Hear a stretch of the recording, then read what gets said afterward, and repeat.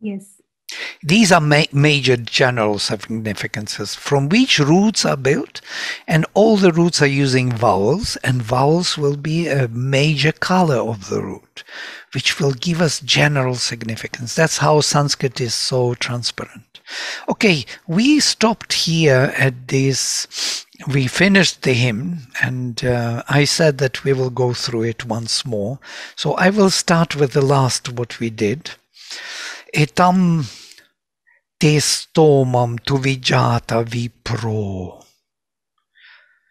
Ratham nadhirach suapa ataksham yadidam agne. Pratitvam deva haryach suarvatiha pa enajayema. This where we stopped. This hymn, this establishing word stoma, ecstatic priest of our sacrifice born by power, I have made for you as the vehicle for your movement. I who am steady in knowledge and skillful in work. Dhirach suapach, it's I, all. Ataksham, because Ataksham is the first person. I kind of, as a carpenter, I carved it out of the wood of the substance, this as if the vehicle, Rathamna.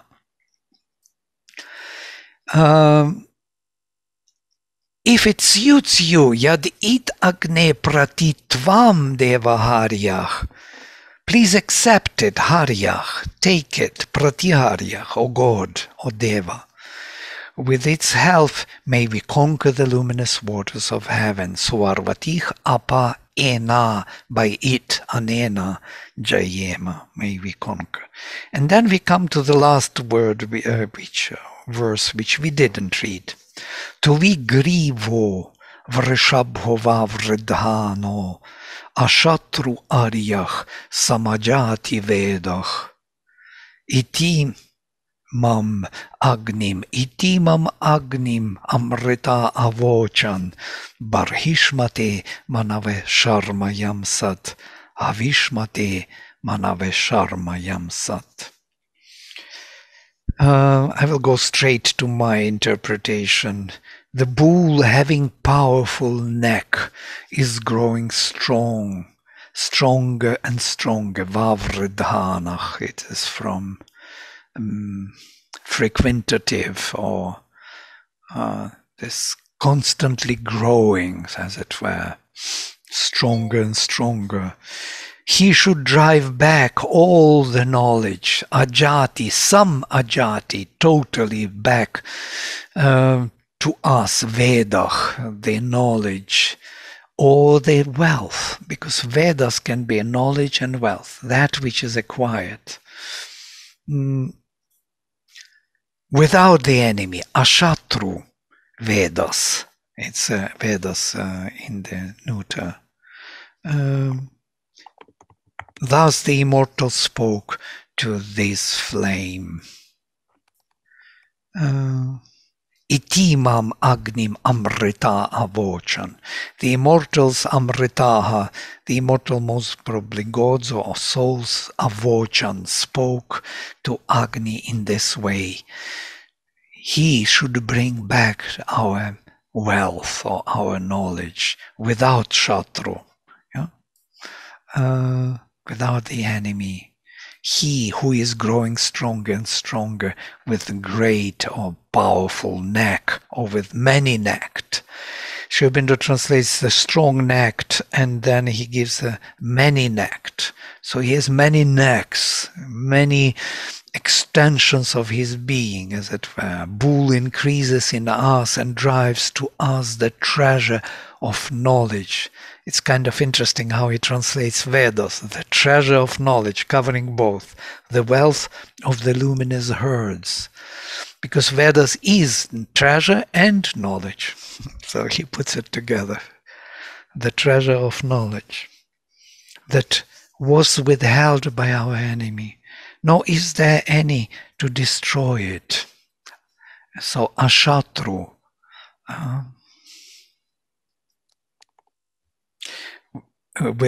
that, yeah, interesting, that was withheld by our enemy. That's how he sees it. Ashatru Aryach. Nor is there any to destroy it. It's one has to think here. For so have the powers immortal spoken to the strength, and that he work out peace for the man who enlarges the seat of sacrifice, that he work out peace for the man who carries in his hand the oblation. So, Barhishmate manave, to the Manu, to the man, Barhishmate, the one who prepares the place for the sacrifice, Sharma Yamsat, he should give. This is conjunctive from yam, to give. He should give or arrange sharma, protection or peace. Sri Aurobindo very often translates sharman as peace, peaceful protection or peaceful bliss.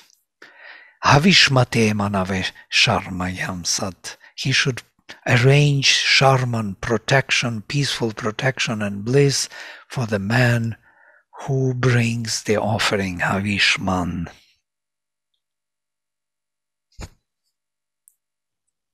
I was reading this today morning and it was so meaningful, and now I don't see this meaning anymore. It's interesting, the word ajati, it's from root aj, to drive forward. Some ajati, and this is let, Vedic form. He should drive together Ashatru Vedas, the luminous wealth of knowledge without enemy, bring back, or bring together the wealth, make it come together. From root Aj, most probably Agni is produced. He is the driver forward. He is the one, Agni, Agna from Aj. Yeah? Aurobindo says it can be from lost root Ag, to move. But it is most probably root Aj. From here, Ajach. Ajach is the unborn, or the goat or the ram, who is the vehicle of Agni, actually. Ajach. Yeah? He is the vehicle of Agni. He drives Agni forward because he is a driver forward. So Ajati, he should drive together or bring together the Vedas, and that corresponds to Agni. So this is the end of the hymn. So I wanted to go through this hymn once with you in detail, so we could see the whole beauty, the treasure of this, because Rashi was telling that we should do it once. Yes, Rashi? Vladimir, can you the hymn that we were just doing right now, yes? Can you just explain it in 2-3 lines without reading anything? Just speak it. You mean translate? I have not understood what it means. It too many meanings and too many explorations and too many things have happened. So I have not understood what it really means. Okay. The whole hymn, or this verse, only these two verses. The one with the bull. So the bull with many necks, or the powerful necks, grow stronger and stronger. Pavradhana. The fire, the Lord growing from within us, growing stronger and stronger. He should bring and combine all the inner wealth which was stolen from us by the forces of darkness. He should combine them with our inner and outer being, bring it together without Shatru, without the enemy, without the hurters, without those who steal and hide it away. He should remove the enemies and bring it together back to us. Thus the immortal being spoke to Agni, that he should furnish or give the powerful and meaningful protection to the man who prepares the place for the higher powers of consciousness. Barhishmate, who brings the offering. For him they should create the space in which he will be blissfully protected. So then what happens then? That's it. That's what the immortals called to Agni to create for the man who does the sacrifice, who lit the fire within him, to create for him a sacred space, which will be like a bubble for him, in which he may live spiritual life within this setting, which is not conducive to spirituality, so to say, protected. Sharman. Sharman is the Sharanam, protection. Yeah. So that's why we're also using Agni as a protection tool. Yes. Because yeah. Go ahead. Because in my house, whenever I do sessions, healing sessions or channeling session, I would walk around with that little fire in the whole house. And then that's when I would do it. And when I do a session, see, I'll show you. I don't know if you can see me, but can you see this? Yeah, yeah. So it's like water, then oil, then light. So I like, before me, it's not just lamp, it's also fire. And then I do the thing. So that's what I was trying to understand. Beautiful. For me, you have to understand it in my reality, in my everyday's reality. And I could not understand. And just before your session, I was in a small process and I saw a bull and I could not understand what that meant. And so that's why I was like, oh my God, what is happening here? So I bull is coming to you. Now, I don't mean that way, but at least I should be able to decode when there is something which is immediately there is so much resonance, in like 5 minutes I switched on and I heard you. Okay, thank you. Yes, thank you for sharing this. This is beautiful, that light on this and water beneath and the oil on the top. Interesting. Yeah, how you manage that, and the light is light on the top of a light is creating the space of consciousness. Yeah, so when we light the as Aurobindo says, when the fire broke in the corner, lit the whole universe. Yeah, everything became visible. The little flame could lit the whole darkness. Darkness failed and fell like a falling cloak from the reclining body of a god. It's from Savage. So the darkness is like a cloak, and so the fire, once it is lit, it creates this Sharman, the space in which we are conscious. It might be that beyond certain border there is no more protection, there is darkness there, yes? But within our house, it is the major center of the house, the fire, the light which is coming through. It's a beautiful image, actually. And by the way, when you spoke about this, what came to my mind is what Aurobindo explains about aspiration. Somewhere I was using it for my course on aspiration, and I took it from the Rig Veda. He says that the fire is to be constantly lit and flame constantly, because only then the illuminations which come to us as the grace answering to our call will not be stolen by the powers of darkness. Wow. He protects all the grace. Otherwise, if we do not, the power which comes from above cannot protect itself. It needs a protector on this side, and the protector on this side is the flame, the Agni. Vladimir, can you say that last sentence, which you were talking about fire? Yeah. Oh, it breaks, yeah, the voices break. Vladimir, before you explain, I want to show you this also, because can you see this? This is mother's symbol. Yeah. It's a lamp. So I put a lamp in it when I do this. Can you see the little tea light? Yeah, yeah. And for me, again, it is like what you were saying exactly, because it lights for like many, many hours. And I don't know why I do it, but now I understand why I do it. Because you're saying that, illumination is there. So when the grace comes, at least nobody else is stealing it. How Right. wonderful. Thank you, Vladimir. You're awesome. You're genius. Well, it is Aurobindo, his genius. He spoke about it. We just picked it up for ourselves. Yes.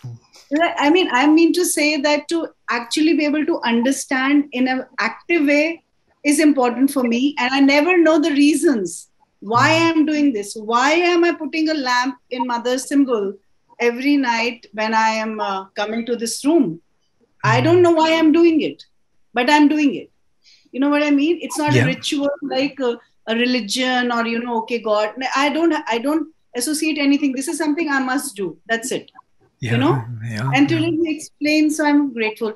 Thank you. Sorry, you can Thank explain you. to people. Thank you. Yes, it's automatically happening because because you are And the drawn. other way of looking at it is also what we discussed a few days back, that it is this psychic being that is the protection. And Absolutely. Agni is the psychic being, and that is why Nachiketa gets that as the second boon. Yes, absolutely. That is the psychic flame. It is the flame within their heart, that aspiration, the true aspiration within the heart is the flame. And that is the protector. And once it is flaming constantly, then the grace, the powers of the grace which come to the sacrifice, which are these gods descending, he brings down the gods, these powers will not be stolen by panis and put into the subconscious cave. They can act. They can become activated. They can do the job because the fire is here. Without the fire, there is no sacrifice, as Aurobindo says. Sacrifice is impossible if fire is not lit. That's why everything starts with Agni. Agni mihile. I seek the divine flame with adoration. Yeah, this is the first phrase of the Veda. Because with this flame, everything is possible. It's the center of transformation.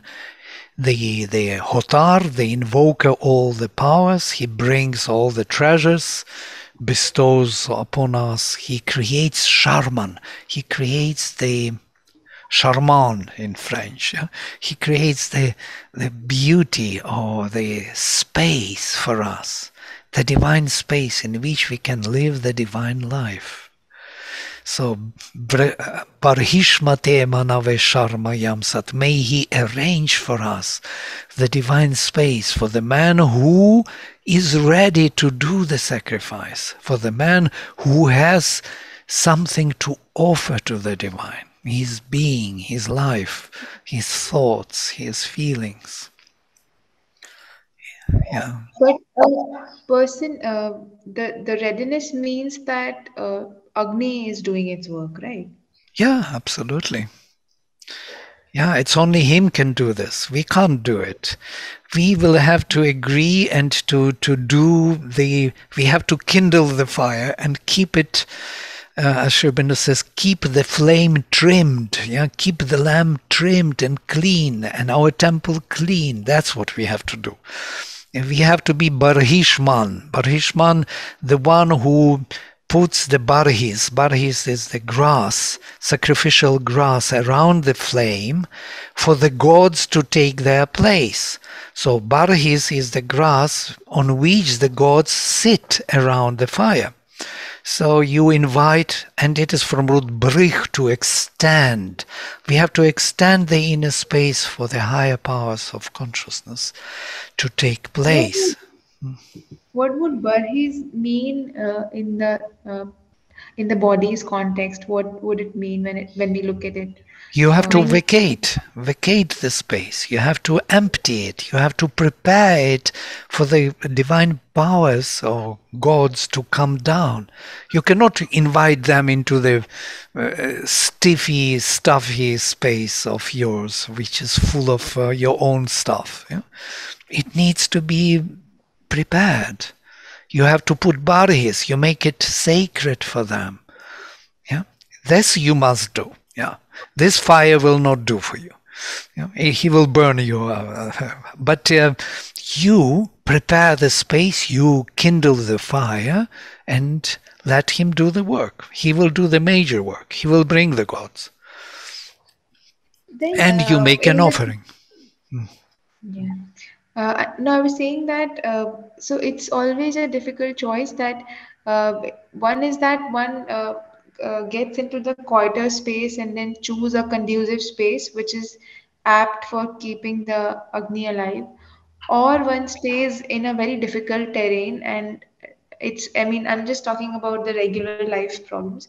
So if on the everyday basis it's so difficult to remember to keep the Agni alive if the disturbance is happening at a very like it's happening too soon, and then it's very difficult to keep that Agni alive. But if you have that space and conducive space externally, then it's easy to keep it alive internally as well. So what Good. should be the Do externally if it helps. Yeah. Create your temple, create your, I don't know, puja room. Do something, like Rashi is doing. She's kindling the fire. Somehow something compels her to do it. Something compels me. I have a beautiful the meditation room here on the floor where somehow I'm drawn to go and to sit there in front of Sri Aurobindo and Mother picture. I do not know why. I'm a totally adult. I understand that this is an inner presence. Why should I go to somewhere outside externally and sit in front of the picture? I have pictures of them here and Krishna in front of me. Why should I go to that room? But I do. Something pushes me there. It feels like I enter into another space, into the sacred space, where I can come down or leave behind all those other, involvements which are kind of pulling me away from my inner commitment. So, and I feel that purity when I enter there, and I feel that I am now in the sacred bubble, in this Sharman. Sharman is that protected space, sacred space. By the way, we should create this sacred space everywhere. Agni for us should create it wherever we are. I'm sitting at this table. This is my sacred space.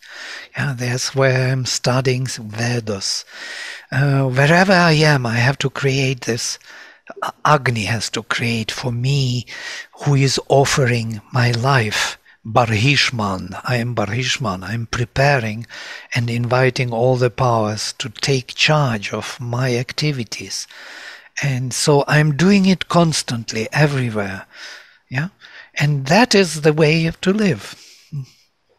It's simple, actually. Only we have to remember. It's part of our culture and inheritance. I remember when I was very little, I used to remember my grandmother was a teacher of Sanskrit and Hindi in high school. And when she used to have a bath in the morning, I would hear her saying prayers. And I used to think, how can you have a bath and do the prayers together? It was so weird. But then when you grow up, you see that the tree is sacred. You put a light. In Tulsi, you put a agarbatti. Everything in the kitchen, when you make something, you make for a little piece of roti for the cow. Every process that you do in your daily life, because it's not religious. It is just bringing sacredness and an element of spirit and a largeness to your life. I never lived like this. I was a hardcore science person. I didn't even go to a temple or believe in a god. But now I have more gods than even I know names of. I feel like and if you come to my house, everybody says, is it a temple or what? Because everywhere I've created these sacred orders which are reminder of some element of the spirit. So what you're saying, it really works. People walk in and they feel, oh my God, what kind of energy. So what happens is that I am constantly reminded of the largeness of our purpose, the largeness of who we are, versus what Preetu is saying, the daily chaos and people and thoughts and conversations, the daily lower energies are all the time there. So again and again, you need reminders to come back to your largeness. And I guess a sacred space or a sacred activity, even if it is as tiny as putting a tea light, it takes like 30 seconds to light it and put it in the mother symbol. But for me, my brain or subconscious gets indicated, okay, now things are going to be okay, everything's going to be fine, or whatever. So I mean, yeah, I totally understand the power of what you're saying. But I want to ask the question, when you said then it is protected, then it won't be stolen by the panis and put hidden in the cave of subconscious. What does that mean? Well, the whole hymn is about this. You remember we went through. Let us look into it, and that may be will answer your question. So you remember it started with the mother. I will read this is my interpretation, but it will go step by step. The young mother keeps him hidden in her body, the youth, the prince, and gives him not to his father. Though she keeps him so tight within her bosom, she does not diminish his growth, breath, power. Those who are born on earth, Janasach, can see him deep within, established as the leader of their difficult ascent. This is the fire within. Yeah? It is interesting to note here that the Mother Earth does not give Agni to his father, Heaven. She keeps him tight within herself, but she does not diminish his strength, his growth. She will deliver him only when she herself will become great and vast, mature, Mahishi, it's in the next verse, widely developed. So he, developing in her, growing in her, develops her, as it were. And it is only those who are born here on earth, in the mother, as it were, can see him established deep within themselves as the leader of their difficult evolutionary path upward towards the heaven, but without leaving the matter. This is the important part. So it has to happen here within the body. In other words, growth of consciousness is to be undertaken in the material body. All the levels have to be present and active within the material frame. And that is the work of the sacrifice, the work of the Aryan, the work all men have come here to accomplish. That is how they can see him advancing on the path. Who is this prince? Another verse. O young mother, whom you bear so close to yourself, pressing him into yourself as if forming and molding him into a body. Who is he whom you deliver when you are wide and mature, when you are queen? Many seasons have passed before he could finally be delivered. I saw him being born from the mother. Peshi, Bibharshi, these are the questions. I saw him from afar shining with one pointed task of golden light, making his weapon of conquest. I offered him an amrita of all the parts of my being. What can they do to me, those who know neither Indra, the divine mind, nor the divine word? This is starting these oppositions, the dark forces who do not know the divine mind or the divine word. The Rishi says that he has offered to Agni all the separate parts of his being one by one in their essence, Amrita. But there are other forces of darkness and confinement who do not offer him, but obstruct his growth. They do not know Indra, the divine mind, and his action upon our consciousness. They do not speak the word which stirs within the darkness, opening it to its action from above. The word and the mind are the two foundations of the Veda. Yeah, the Rishi speaks. I saw him secretly approaching from a far plane of his, from his own domain, his inbuilt within. It looked like an ecstatic movement of the luminous herds of many forms of brightness and brightness. None of those who confine could seize upon them, the herds of light, For he was already born. He was born, and they can't take these lights again into the darkness. For those rays of light who got weary and old became young again. Those who were pale and fading became full of light again because he was born. It is a description of the experience of the Rishi, seeing Agni moving towards the surface of consciousness from the depth of his being, from his own plane, Kshetra, where he is at home, towards the plane where he is not yet at home, towards the surface. His movement involves the movement of luminous herds of all kinds of forms and brightness. It was like an ecstatic moment of light. I think it's the birth of the psychic being which we have to still experience. But none of those who confined could seize on them anymore, on these brightnesses. For he was already born, reviving their energies. Who are these beings who could separate my strength from the luminous herds of knowledge, against whom there is no protector? Nobody can protect us from these separators, confiners. For they steal secretly without even a fight. Those who have robbed me of my luminous herds of knowledge should bring them back. For here he comes, the one who sees, who should find and drive them back. That's why he should bring them back. Ajati, Ashatru Vedas. Yes, that's the last word. He should bring back because he is born. He can bring all stolen wealth and luminosity, which is hidden in the subconscious cave. He can bring it forward. It is a crucial question for all Vedic psychology. Who are they who constantly separate our strengths from the light of knowledge? Why our light of knowledge and strength, power, do not go together? Why power is without knowledge and knowledge is without power? We are constantly in this dilemma. We know the truth, but we can't live it. We live falsehood and knowing the truth separately. Why they are separated? And why they have such an easy access, as if naturally robbing us of our light, our heavenly wealth. Who are these robbers?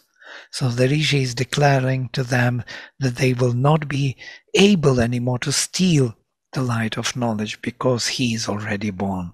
He can see them in the darkness and bring all the stolen herds back to us. And so on. And it is Shunakshepa's story, which we looked into. Shunakshepa, the birth of the psychic being and liberation by the mother. And we are coming to the end, where Agni should bring to us this Ashatru. The bull having powerful neck is growing stronger and stronger. He should drive back all the knowledge without the enemy. Thus the immortals spoke to this flame. The immortals means the Godheads. The Godheads whom he activates in this sacrifice. Give protection to man who prepares the seat of sacrifice in himself. Give protection to man who has the offering to the gods. So I just gave you the outline of what this verse is about. So he is born within the nature, he grows, he comes to the front, and he brings all our luminous wealth back, activates it in our life, creates for us Sharman, creates for us the space in which we can sustain our spiritual consciousness.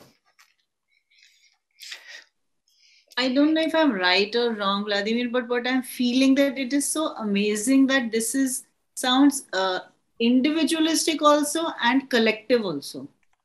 Is it true? Absolutely.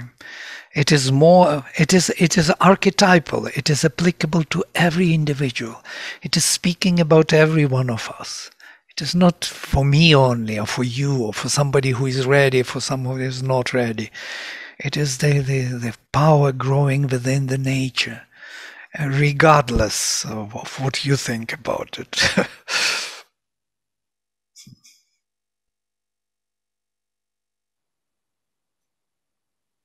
It's powerful, yes. Veda is so fundamental for all of us. If we could only see it, how beautiful it is. It's poetic, it's philosophical, it's psychological, it's mantric, it is artistic, it is everything. It is all the elements put together, and it in the right measure, in the right harmony. Great, I will stop here and we will start next verse, which is even more powerful, where Agni is identified with each godhead and how, and we will look into it, how Agni relates to each of the greatest godheads. Okay, I'm closing with mantra. Om Sarve Bhavantu Sukhinaha Sarve Santu Niramayaha Sarve Bhadrani Pashyantu Ma Kaschit Dukkha Bhag Bhavet. Om Shanti Shanti Shanti.